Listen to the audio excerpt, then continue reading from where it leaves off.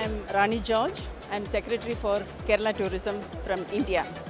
We have won the award for the Best Responsible Tourism Destination in Kumaragam in Kerala. Kumaragam is a small destination in Kerala, and we have tranquil backwaters in that area along with houseboats.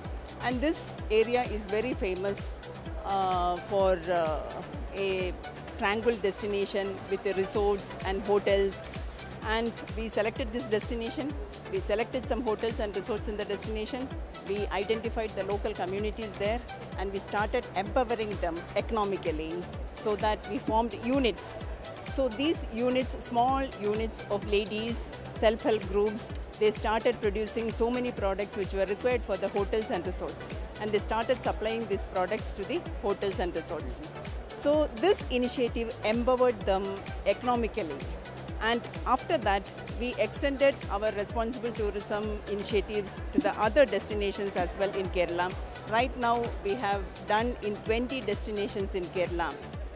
I would say Kerala was leading with the responsible tourism initiative. We began with one destination and extended it to across the state. And of course, India is a federal country, and Kerala state has got its own government and their own policies.